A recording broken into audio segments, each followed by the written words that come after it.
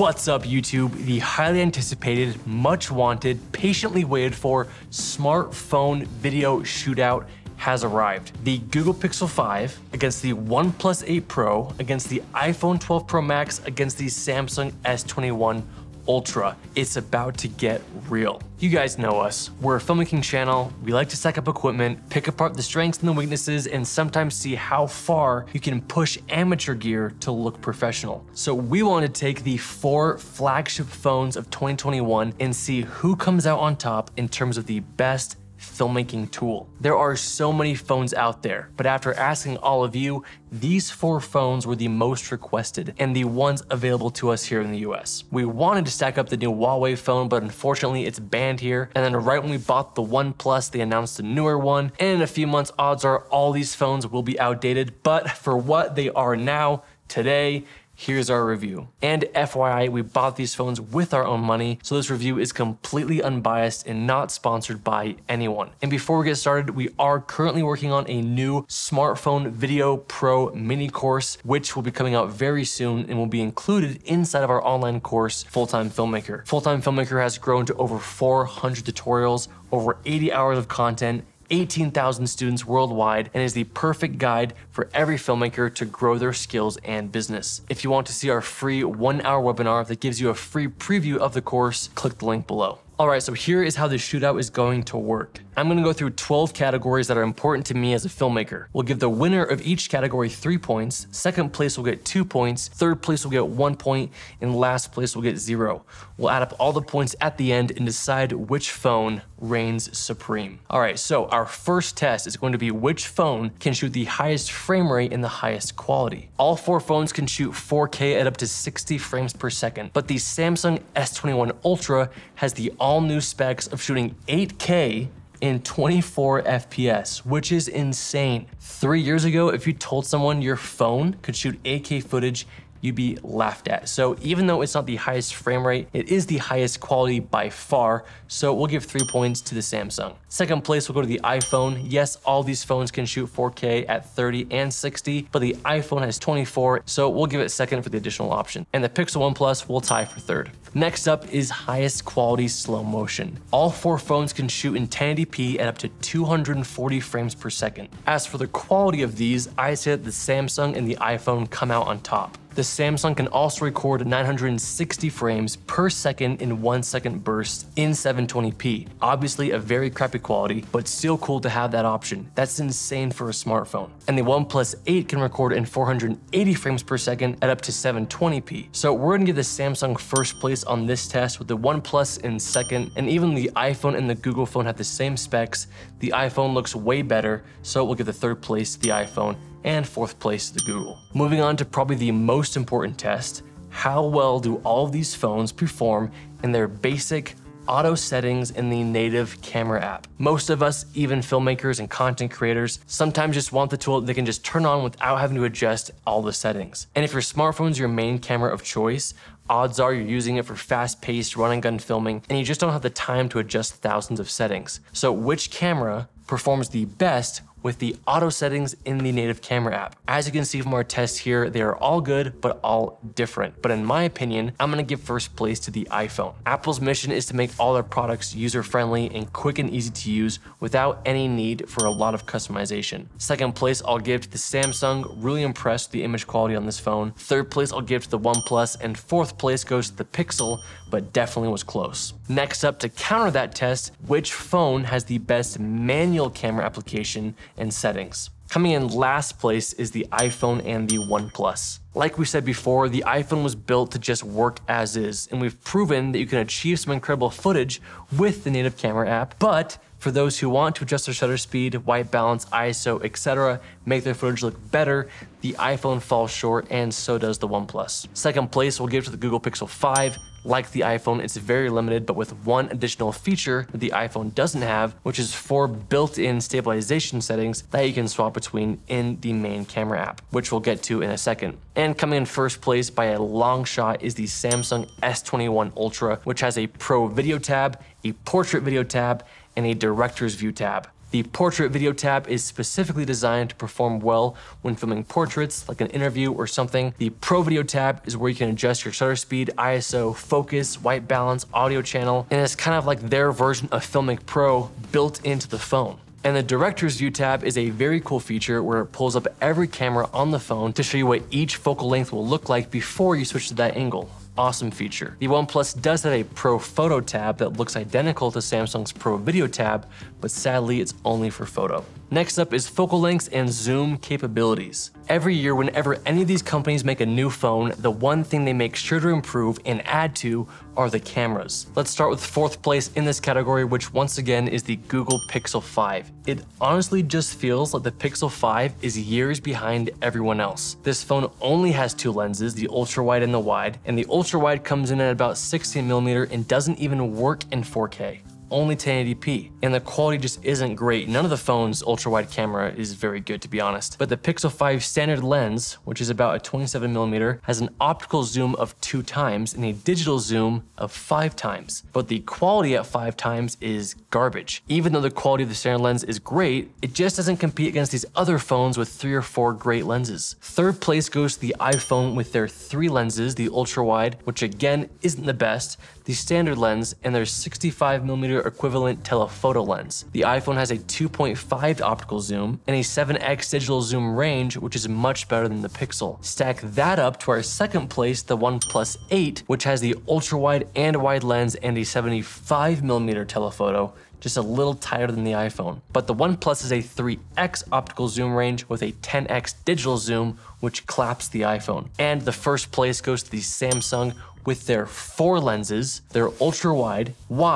70mm telephoto, and special 240mm telephoto, making the phone's optical zoom range up to 20x, and the digital zoom range 12 times past that. Now, honestly, the quality when you're that far zoomed in looks like a 5-year-old's painting, but still, it's the first of its kind, and if you switch from 4K to 1080, you get a much cleaner optical image quality, and just imagine where this phone will be in 5 years. Next test is best color. Which phone provides the best, most accurate final color straight out of camera? Looking at our test here, I'd say the iPhone wins this category, with the OnePlus coming in second, the Samsung coming in third, and the Pixel coming in fourth. Now, obviously, I could grade each of these clips to look awesome on their own, but for straight out of camera, those are my results. The skin tones and color palette of the iPhone to me is still unmatched by any other competitor, and Google, bless its heart, just felt like the auto settings were working way too hard to find the color of the scene. Moving on to dynamic range, or how well the camera retains detail in the shadows and highlights. The iPhone takes the cake on this one with their all-new Dolby Vision HDR setting, which no other smartphone in the world has. The retention and detail is very noticeable when stacked up against the other phones. Coming in second, I'd have to give the edge to the OnePlus, just slightly better than the Samsung, both with their own HDR setting, but the OnePlus just retains shadow detail better, and the Google, sadly, once again came in fourth with a very hard time overcompensating for dark parts in a bright image, mainly due to the lack of an HDR setting.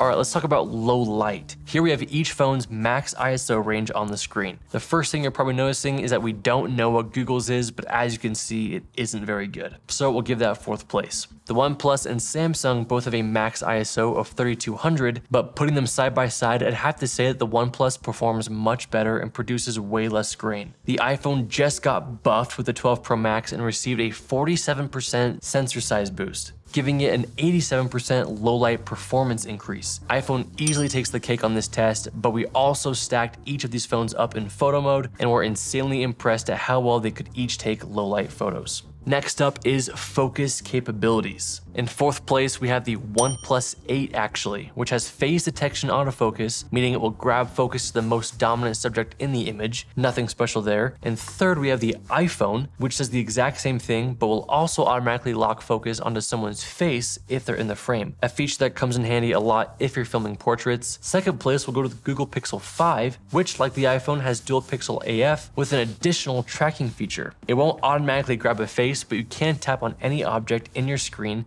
and the phone will lock onto that and track it as it moves, whereas the iPhone only does that with faces. And lastly, in first place, once again, we have the Samsung S21 Ultra, which not only has dual pixel autofocus and touch-to-focus tracking systems like the Pixel 5, but in the Pro Video setting, you can switch to manual focus and rack focus with focus peaking. It's not even a phone at this point, it's like a cinema camera. It's insane. The tracking feature is also way better than Google's and can track an object from very, very far away for a long time. Very impressive. The next test is stabilization. For me, the iPhone wins this one. They introduced sensor shift stabilization into the iPhone 12 Pro Max, which means the main lens is moving around and absorbing the movements naturally as opposed to correcting the shake optically. The shots you're seeing right now were shot completely handheld, but they look like they were shot on a gimbal. So we did some tests walking backwards with each phone and it was close, but the iPhone just had the smoothest, most natural stabilization. Every step was absorbed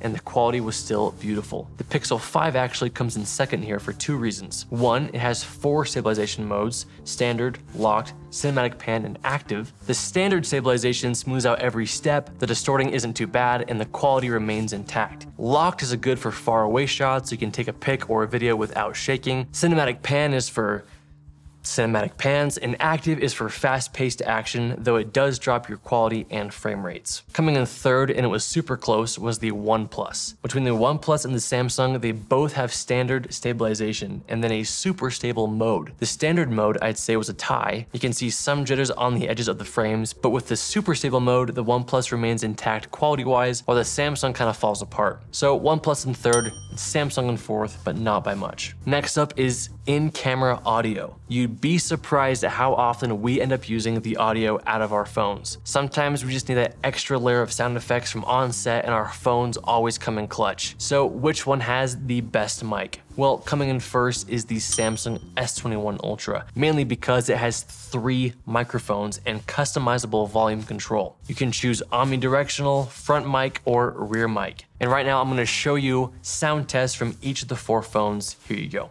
This is the audio from the iPhone 12 Pro Max. And this is the audio you're hearing from the Samsung S21 Ultra. This is the audio from the OnePlus 8 Pro. And this is the audio you're hearing from the Google Pixel 5. So Samsung in first, and I'm gonna give iPhone second place for most natural sound. The OnePlus had a lot of noise being picked up from all over, and the Google sounded very flat, so we'll tie those for third. And our last test of the day are the ergonomics of the phone, or how they handle and feel. Fourth place, I'm giving this to Google. I just still feel like it's 5 years behind. Maybe you guys like small phones, I don't. It was awkward to film with because of how small it was, and I just didn't like holding it. Third place I'll give to the OnePlus. It's about the same size as the Samsung and the iPhone, but it's a different material and it's very slippery. You guess you can put a phone case on it, but for the phone itself, we feel like it kept sliding out of our hands. Second place, and this might be controversial, but I'm gonna give second place to the Samsung, mainly because I love what Apple did with the iPhone 12. They reverted back to the squared edges, and for me, it just makes it so much easier to hold. All right, so let's look at our final results. The iPhone is in first place, the Samsung in second, the OnePlus in third, and the Google Pixel 5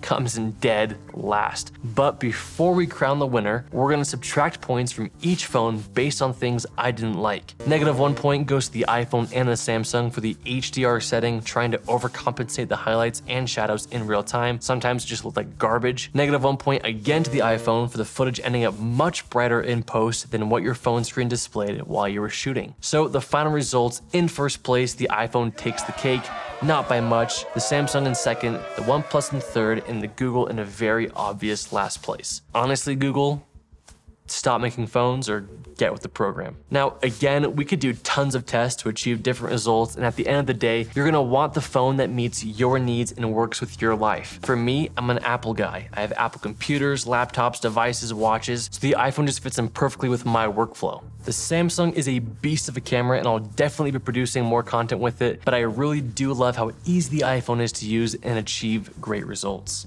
But let's talk about the price tag, maybe the most important topic of the video. How much do these phones cost? And ideally, the price will match their final score. The winner, the iPhone, comes in at $1,400 for 512 gigabytes or $1,200 for 256 gigabytes. The Samsung in second costs $1,250 for 256 gigabytes and doesn't offer a 512 option. The OnePlus comes in at $900 for 256 gigs, which honestly I think is insanely underpriced for what it can do and the results it produced. And the Pixel comes in at $700 for 128 gigs, which I think is fair, kind of sucks. So bonus points honestly to the OnePlus for the great price tag, and I wish the Samsung would offer a 512 gig option. But that's it for our comparison, you guys. We like talking about phones because we like showing that it doesn't matter what gear you have, as long as you know how to use it, you can achieve beautiful results. We're working on our smartphone video course right now, and we'll be releasing our top 10 tips to achieving cinematic smartphone footage in the coming weeks, so stay tuned for that. But that's it for today, guys. Which phone did you like best and why? And what equipment do you want us to compare next? Let us know down in the comments, and make sure to hit that like and subscribe button on your way out. You guys, thank you so much for watching. If you have any further questions, please let us know.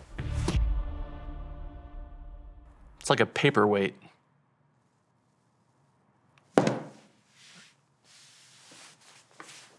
Cut.